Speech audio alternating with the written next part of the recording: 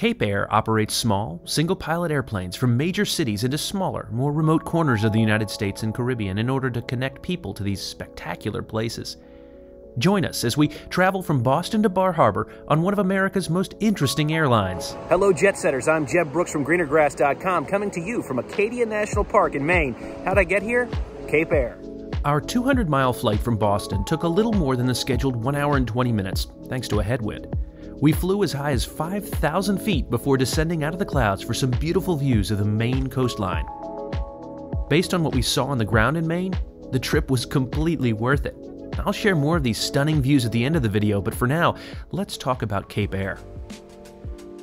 It occupies a unique corner of the airline ecosystem.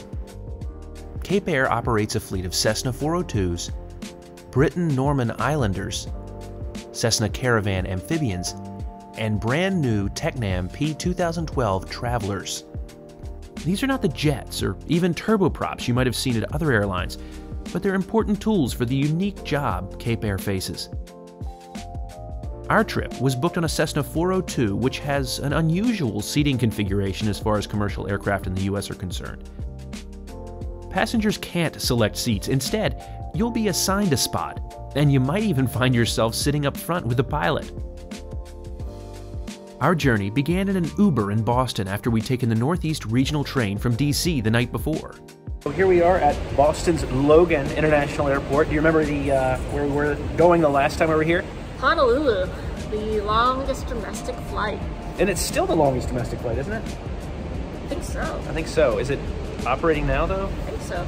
Awesome. Well, we're going a little closer to home, just up to Maine, which used to be part of Massachusetts way back in the day. Fun fact. This airport is one of my favorites. Even now, there's more international service here than I'd expect, and it's generally a pretty beautiful place. Cape Air's ticket counters are nestled among the JetBlue counters in Terminal C. We checked our bags, which were weighed and sent on their way. Our carry-on bags were also weighed. A little different kind of check-in process. You don't necessarily get a seat assignment. It's based on weight and balance, how full the flight is, and you've got to not only weigh your bags, your cabin bags, but also reveal your weight. So maybe Cape Air is a good diet plan in addition to a good airline. One other note about baggage. We had the option to take our bags with us through security and gate check them. But since checking bags on flights from Boston is free, we chose to do that. However, everything, even Suzanne's purse, had to be gate checked. We were only able to take what we could fit into our pockets onto the plane. It's worth your time to visit Cape Air's website because their baggage policies are kind of confusing. I'll link to it below. After making our way through security, we decided to head to the Priority Pass Lounge in Terminal C since Cape Air does not have its own lounge. Even though it was listed as open on the website, the lounge is closed, which is understandable. It's still COVID time, so stuff is unpredictable. I am looking forward to the post-COVID era when websites are accurate, though. Oh well, there's still plenty to see.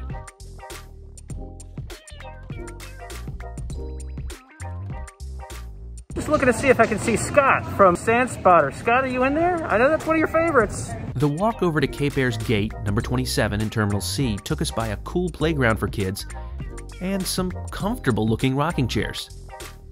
But soon we'd reached Gate 27 and Cape Air's flight line came into view. These Cessna 402s are small but powerful workhorses, perfect for the mission Cape Air assigns them. As we were boarding, I heard one passenger say, "That's our plane?" If you're expecting a jumbo jet for your Cape Air flight, you'll be sorely disappointed. But if you want a comfortable, sporty trip, look no further. One important note, there are no bathrooms on Cape Air's airplanes, so be sure to take care of any personal business beforehand.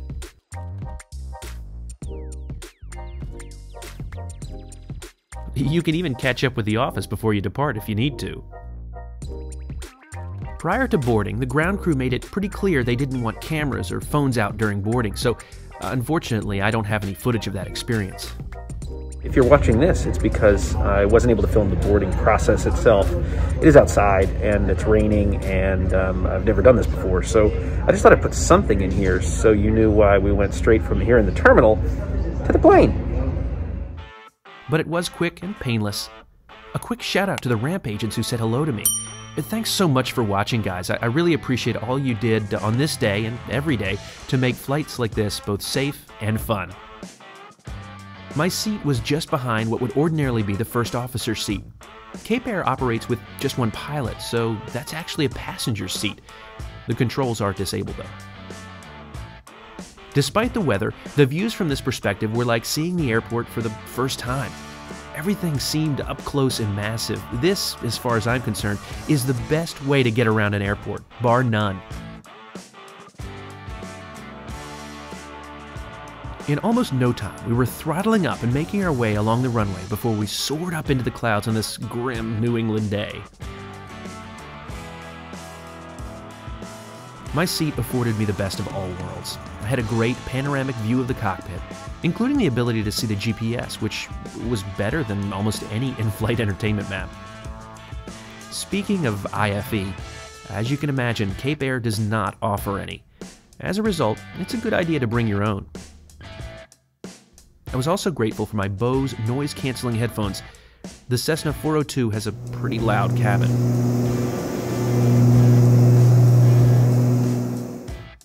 Legroom is understandably limited. At 5 feet 11 inches, I had to contort myself a bit. That said, the seats were comfortable for a flight as long as this one of the longest in the Cape Air network. It took us about 90 minutes to get up to Bar Harbor, thanks to that headwind. We reached our initial cruising altitude of 5,000 feet, and I checked out the safety card and other amenities on this flight. Thankfully, nobody needed one of these today.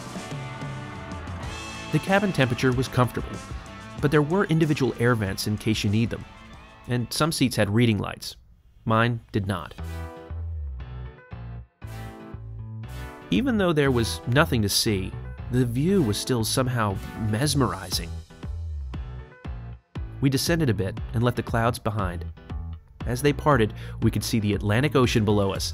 And then, the main coast opened up and passengers on the left side of the airplane, including Suzanne, were treated to dramatic views. Cape Air is the only airline I know of with hubs that aren't connected to each other. Even though the airline counts the likes of Billings, Boston, St. Louis, and San Juan among its hub airports, you cannot fly between them with Cape Air. Also, file this away under the category of airport fun facts. Cape Air used to have a hub at Guam when it operated as a regional carrier for United Airlines, serving Saipan and Rota with ATR 42s.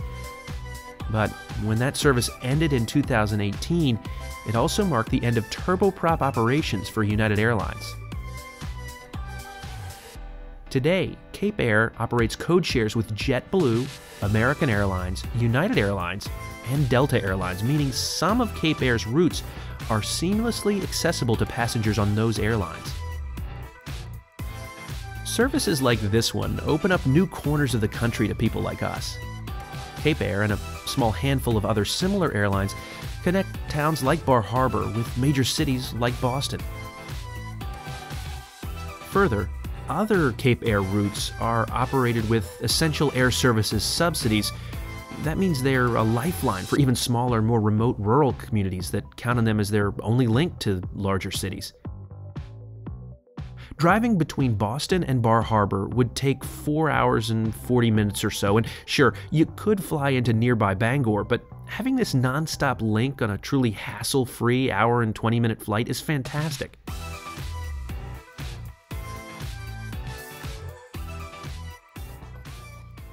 Our pilot began setting the airplane up for landing. Even though the weather was rough on our day, we felt completely safe and relaxed on board. That said, not everyone is as comfortable in the sky as we are, so if you're a nervous flyer or suffer from motion sickness, I'm not sure I'd suggest you jump onto Cape Air for your first journey.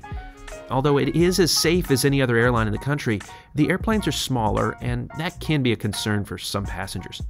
As for me though, I cannot wait to get back on board. Our pilot gently placed our Cessna 402 on the ground. I'm sorry to say my first, but definitely not my last trip with Cape Air had come to a close. Airports like Bar Harbor are great. It has everything a major hub airport has, just on a smaller scale. Luggage deliveries on a cart, There's TSA security and car rental services also. It's even got food. Thanks to Cape Air, access to scenes like these are possible with relative ease. My love of aviation can sometimes blind me to what it makes possible. But I've heard from a lot of you that you'd like to see a bit more from the ground, so here you go. I love the journey so much that I sometimes fail to share the world it opens up at either end of a trip. And thanks to Cape Air, we get to see one of the most beautiful corners of the United States. Maine's coast is spectacular. Between now and the next time, see you in the sky.